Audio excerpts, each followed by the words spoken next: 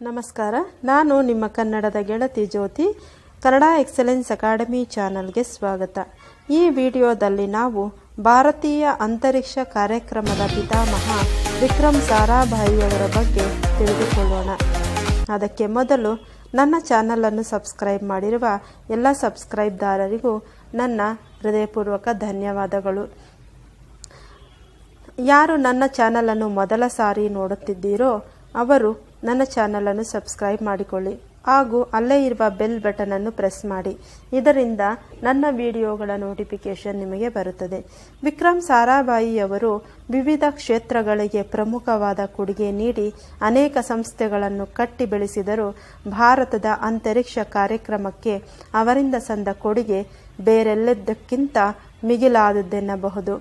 ಅವರ ದೂರದೃಷ್ಟಿಯ ಫಲವಾಗಿ ಅಂತರಿಕ್ಷ ಯುಗದ ಆರಂಭದ ವರ್ಷಗಳಲ್ಲೇ ರೂಪುಗೊಂಡ ಭಾರತೀಯ ಅಂತರಿಕ್ಷ ಕಾರ್ಯಕ್ರಮ ಅವರ ನೇತೃತ್ವದಲ್ಲಿ ಹುರುಪಿನಿಂದ ಮುನ್ನಡೆದು 1971ರ ಅಂತ್ಯದಲ್ಲಿ ಅವರು ಗತಿಸಿದ ನಂತರವೂ ದಾಪುಗಾಲು ಹಾಕುತ್ತಾ ಸಾಗಿ ಭಾರತಕ್ಕೆ ಇಂದು ಮಹತ್ತರವಾದ ಅನೇಕ ನೆರವುಗಳನ್ನು ನೀಡಿದೆ. ಜೊತೆಗೆ ಅಂತಾರಾಷ್ಟ್ರೀಯ ಮಟ್ಟದಲ್ಲಿ ಕೀರ್ತಿ ಪ್ರತಿಷ್ಠೆಗಳನ್ನು ಭಾರತಕ್ಕೆ ತಂದುಕೊಟ್ಟಿದೆ. ಭಾರತವು ಅಂತರಿಕ್ಷ ಕ್ಷೇತ್ರದ ಅಗ್ರಗಣ್ಯ ರಾಷ್ಟ್ರಗಳ ಪೈಕಿ ಒಂದಾಗುವುದಕ್ಕೆ ಬೇಕಾದ ಪರಿಕರಗಳೆಲ್ಲವನ್ನು ಭಾರತದ ಅಂತರಿಕ್ಷ ಕಾರ್ಯಕ್ರಮದ ಹುಟ್ಟು ಮತ್ತು ಬಾಲ್ಯಗಳ ವೇಳೆಯಲ್ಲಿ ಸಾರಾಭಾಯಿಯವರು ಅದಕ್ಕೆ ಒದಗಿಸಿಕೊಟ್ಟರು. ಅದರ ಬಾಲ್ಯದಲ್ಲಿ ಸಾರಾಭಾಯಿಯವರು ಹಾಕಿದ ಭದ್ರವಾದ ಅಡಿಪಾಯದ ಮೇಲೆ ಆ ನಂತರದ ಅಂತರಿಕ್ಷ ಕಾರ್ಯಕ್ರಮದ ಭವ್ಯವಾದ ಸೌಧವನ್ನು ನಿರ್ಮಿಸುವುದು ಮುಂದಿನ ವಿಜ್ಞಾನಿಗಳಿಗೆ ಸಾಧ್ಯವಾಯಿತು. ಭಾರತದ ಅಂತರಿಕ್ಷ ಕಾರ್ಯಕ್ರಮದ ಕಲ್ಪನೆ ಪ್ರಾರಂಭವಾದದ್ದು 1960ರ ಸುಮಾರಿಗೆ.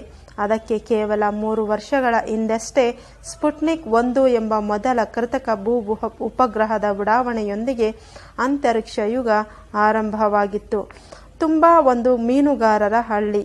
1962ರ ಸುಮಾರಿಗೆ ಅಲ್ಲಿ ನೆಲೆಸಿದ್ದವರು ಮೀನುಗಾರಿಕೆಯನ್ನು ಅವಲಂಬಿಸಿದ್ದವರಾಗಿದ್ದರು.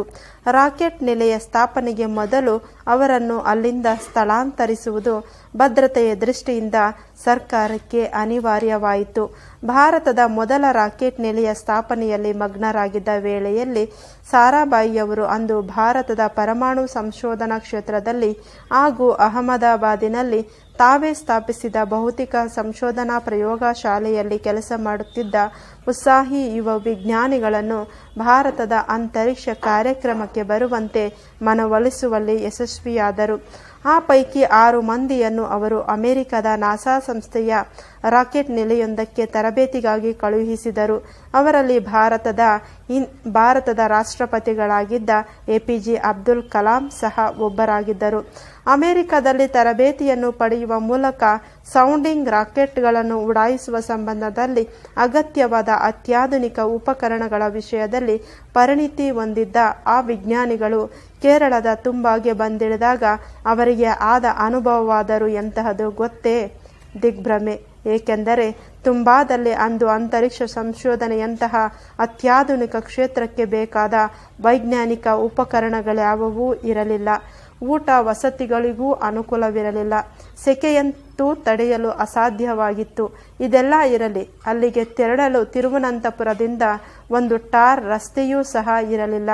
ಆದರೆ ಅವಿವಾಹಿತರಾಗಿದ್ದ ಆ ಯುವ ವಿಜ್ಞಾನಿಗಳು ಆ ಅನನುಕೂಲಗಳನ್ನು ಹೇಗೋ ಸಹಿಸಿಕೊಂಡರು. ಅಲ್ಲಿನ ಬಿಸಿಲು ಹಾಗೂ ಸೆಕೆಯ ವಾತಾವರಣದಲ್ಲಿ ಅವರು ನಿಜವಾಗಿಯೂ ಬೆವರು ಸುರಿಸಿ ದುಡಿಯಬೇಕಾಯಿತು. ಆದರೆ ಅವರೆಲ್ಲರ ನಾಯಕರಾದ ನಡುವಯಸ್ಸಿನ ಸಾರಾಭಾಯಿಯವರ ಉತ್ಸಾಹ, ಅರ್ಪಣಾ ಮನೋಭಾವ ಮತ್ತು ಆಶಾವಾದ ಇವುಗಳು ಆ ಯುವ ವಿಜ್ಞಾನಿಗಳನ್ನು ಹುರಿದುಂಬಿಸಿದವು. ಅಮೆರಿಕದಲ್ಲಿ ನಿರ್ಮಾಣವಾದ ಒಂದು ಪುಟ್ಟ ಸೌಂಡಿಂಗ್ ರಾಕೆಟ್ 1963ರ ನವೆಂಬರ್ 23ರಂದು ಭಾರತದ ನೆಲೆಯಿಂದ ಮೇಲೆದ್ದಾಗ ಅದು ಹೊರ ಜಗತ್ತಿನಲ್ಲಿರಲಿ ಭಾರತದಲ್ಲೂ ಸಹ ಹೆಚ್ಚಿನ ಪ್ರಚಾರವನ್ನು ಗಳಿಸಲಿಲ್ಲ. ಆದರೆ ಅದಾದ 40 ವರ್ಷಗಳ ನಂತರ, ಅಂದರೆ 2017ರಲ್ಲಿ 17 ಮಹಡಿಗಳಷ್ಟು ಎತ್ತರವಿರುವ GSLV ಮತ್ತು 15 ಮಹಡಿಗಳಷ್ಟು ಎತ್ತರದ PSLV ರಾಕೆಟ್ಗಳು ಭಾರತದ ಮಣ್ಣಿನಿಂದಲೇ ಮೇಲೆದ್ದು ತಾವು ಹೊತ್ತ ಉಪಗ್ರಹಗಳನ್ನು ನಿಗದಿಯಾದ ಕಕ್ಷೆಗೆ ತಲುಪಿಸಿದವು. ಈ ದೈತ್ಯ ಉಪಗ್ರಹಗಳ ಉಡಾವಣಾ ವಾಹನಗಳು ಹಾಗೂ ಅವುಗಳ ಕ್ರಮವಾಗಿ ಹೊತ್ತ ಜಿಸ್ಯಾಟ್ 2 ಮತ್ತು ರಿಸೋರ್ಸ್ಯಾಟ್ 1 ಉಪಗ್ರಹಗಳು ನಿರ್ಮಾಣವಾದುದು ಭಾರತದಲ್ಲೇ. ಆ ಉಪಗ್ರಹಗಳಿಂದ ಭಾರತದ ವಿವಿಧ ಕ್ಷೇತ್ರಗಳಿಗೆ ಅಮೂಲ್ಯವಾದ ಸೇವೆ ಸಲ್ಲಿಸುತ್ತಿವೆ. ಭಾರತದ ಅಂತರಿಕ್ಷ ಕಾರ್ಯಕ್ರಮಕ್ಕೆ ದೊರಕಿದ ಸಾರಾಭಾಯಿಯವರ ನೇತೃತ್ವದ ಫಲವಿದು. ಸಾರಾಭಾಯಿಯವರು ಮೂಲತಃ ಭೌತಶಾಸ್ತ್ರಜ್ಞರಾಗಿದ್ದರೂ ಅವರಿಗೆ ಕೇವಲ ಅಂತರಿಕ್ಷ ಸಂಶೋಧನೆಯನ್ನು ಹೊರದೇಶದಲ್ಲಿ ತಯಾರಾದ ಅತ್ಯಾಧುನಿಕ ಉಪಕರಣಗಳ ನೆರವಿನೊಡನೆ ನಡೆಸುವಲ್ಲಿ ಮಾತ್ರ ತೃಪ್ತಿ ಇರಲಿಲ್ಲ. ಅದಕ್ಕೆ ಬದಲಾಗಿ ಅಂತರಿಕ್ಷ ಸಂಶೋಧನೆಗೆ ಅಗತ್ಯವಾಗುವ ಸೂಕ್ಷ್ಮ ಸಾಧನಗಳನ್ನು ನಮ್ಮಲ್ಲೇ ನಿರ್ಮಿಸುವ ಬಗ್ಗೆಯೂ ಅವರಿಗೆ ಹೆಚ್ಚಿನ ಆಸಕ್ತಿ ಇದ್ದಿತು. ಹೀಗಾಗಿ ಸಾರಾಭಾಯಿಯವರು ತಮ್ಮ ದೇಶದಲ್ಲೇ ಸೌಂಡಿಂಗ್ ರಾಕೆಟ್ಗಳನ್ನು ನಿರ್ಮಿಸುವ ಕಾರ್ಯಕ್ಕೂ ಒತ್ತು ನೀಡಿದರು. ಈ ಸಂಬಂಧದಲ್ಲಿ ಮೊದಲಿಗೆ ಫ್ರಾನ್ಸ್ನ ಸೆಂಟಾರ್ ಸೌಂಡಿಂಗ್ ರಾಕೆಟ್ಗಳನ್ನು ಆ ದೇಶದ ಸಹಕಾರದೊಂದಿಗೆ ನಮ್ಮಲ್ಲೇ ನಿರ್ಮಿಸುವುದು ಪ್ರಾರಂಭವಾಯಿತು. ಇದಕ್ಕಾಗಿ ಅವರು ಅಂತರಿಕ್ಷ ವಿಜ್ಞಾನ ಮತ್ತು ತಂತ್ರಜ್ಞಾನ ಕೇಂದ್ರ space science and technology centre ಎಂಬ ಒಂದು ಸಂಸ್ಥೆಯನ್ನು ಸ್ಥಾಪಿಸಿದರು. ಮೊದಲಿಗೆ ತುಂಬಾದಲ್ಲಿನ ಒಂದು ಸಣ್ಣ ಕಟ್ಟಡದಲ್ಲಿ ಪ್ರಾರಂಭವಾದ ಆ ಸಂಸ್ಥೆ 1969ರ ಸುಮಾರಿಗೆ ತುಂಬಾದ ಹತ್ತಿರದಲ್ಲಿದ್ದ ಬೇಲಿ ಬೆಟ್ಟಗಳು ಎಂಬ ಎತ್ತರವಾದ ಪ್ರದೇಶದಲ್ಲಿ ನಿರ್ಮಾಣವಾದ ಒಂದು ದೊಡ್ಡ ಕಟ್ಟಡವೊಂದಕ್ಕೆ ವರ್ಗಾವಣೆಯಾಯಿತು.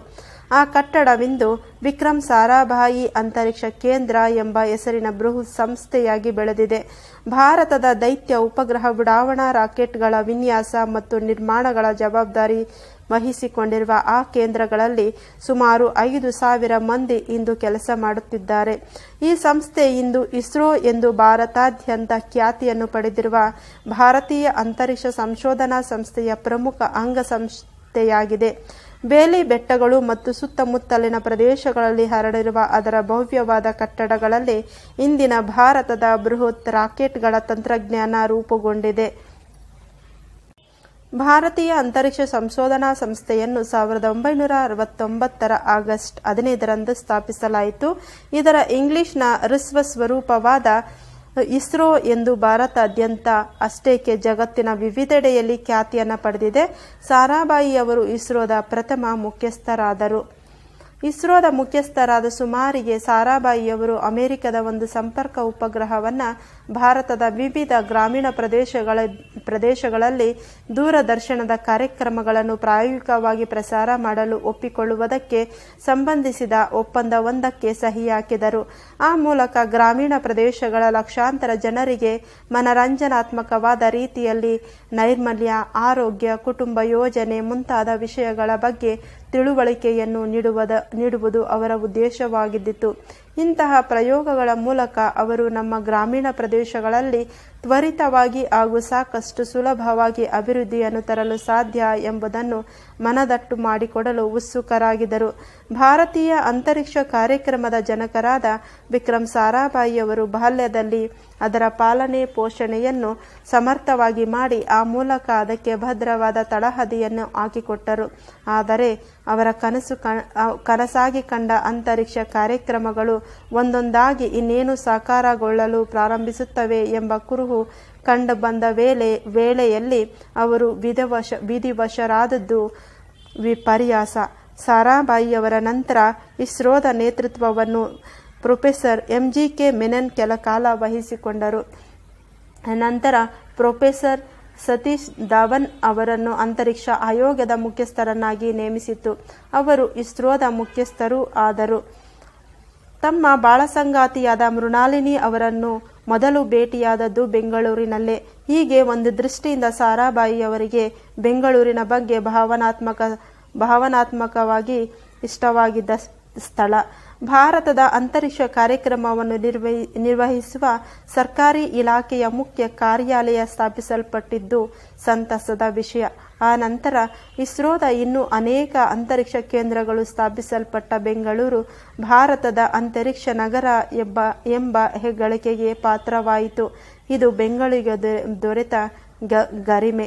1972ರಲ್ಲಿ ಬೆಂಗಳೂರು ಭಾರತದ ಅಂತರಿಕ್ಷ ಕಾರ್ಯಕ್ರಮದ ಕೇಂದ್ರ ಸ್ಥಾನವಾದರೆ ಭಾರತದ ಅಂತರಿಕ್ಷ ಕಾರ್ಯಕ್ರಮದ ಪ್ರಾರಂಭಿಕ ನೆಲೆಯಾದ ತುಂಬಾದಲ್ಲಿದ್ದ ಸೌಂಡಿಂಗ್ ರಾಕೆಟ್ ನೆಲೆ ಅಂತರಿಕ್ಷ ವಿಜ್ಞಾನ ಮತ್ತು ತಂತ್ರಜ್ಞಾನ ಕೇಂದ್ರ ಹಾಗೂ ಅವಕ್ಕೆ ಸಂಬಂಧಿಸಿದ ಹತ್ತಿರದ ಕೆಲವು ಘಟಕಗಳನ್ನು ಕ್ರೋಢೀಕರಿಸಿ ಆ ಸಂಸ್ಥೆಗೆ ವಿಕ್ರಮ್ ಸಾರಾಭಾಯಿ ಅಂತರಿಕ್ಷ ಕೇಂದ್ರ ಎಂದು ನಾಮಕರಣ ಮಾಡಲಾಯಿತು. ಹೀಗೆ 52 ವರ್ಷಗಳ ಹ್ರಸ್ವ ಜೀವನದ ನಂತರ ಸಾರಾಭಾಯಿಯವರು ಕಾಲವಶರಾದರೂ ಅವರ ಹೆಸರನ್ನುಳ್ಳ ಚಂದ್ರನ ಮೇಲಿರುವ ಒಂದು ಕ್ರೇಟರ್ ಮತ್ತು ಒಂದು ಕ್ಷುದ್ರ ಗ್ರಹ ಅಂದರೆ ಅಸ್ಟ್ರಾಯ್ಡ್ ಅವರ ನೆನಪನ್ನು ಚಿರಸ್ಥಾಯಿಯನ್ನಾಗಿ ಮಾಡಿವೆ. ಭಾರತದ ಅಂತರಿಕ್ಷ ಕಾರ್ಯಕ್ರಮದ ಸಾಧನೆಗಳು ಅವರ ನೆನಪನ್ನು ಸದಾಕಾಲ ಹಸಿರಾಗಿಡುವ ಅಮೋಘ ಸ್ಮಾರಕಗಳಾಗಿವೆ. ಇದಲ್ಲವೇ ಸಾಧನೆ. ವಿಕ್ರಮ್ ಸಾರಾಭಾಯಿಯವರಿಗೆ ನನ್ನ ಧನ್ಯವಾದಗಳನ್ನು ಅರ್ಪಿಸುತ್ತಿದ್ದೇನೆ. ಈ ವಿಡಿಯೋ ಮುಖಾಂತರ ನಿಮಗೆ ವಿಜ್ಞಾನಿಯಾಗಲು ಸ್ಫೂರ್ತಿಯಾಗುವ ಎಲ್ಲ ಮಕ್ಕಳಿಗೂ ನನ್ನದೊಂದು ಸಣ್ಣ ಕಾಣಿಕೆ. ಈ ವಿಡಿಯೋ ನಿಮಗೆ ಇಷ್ಟವಾಗಿದ್ದರೆ ಮತ್ತು ಮಾಹಿತಿಯುಕ್ತವಾಗಿದ್ದರೆ ಕೂಡಲೇ ಲೈಕ್ ಮಾಡಿ ಹಾಗೂ ಕನ್ನಡ ಎಕ್ಸಲೆನ್ಸ್ ಅಕಾಡೆಮಿ ಚಾನಲನ್ನು ಸಬ್ಸ್ಕ್ರೈಬ್ ಮಾಡಿಕೊಳ್ಳಿ. ಧನ್ಯವಾದಗಳು.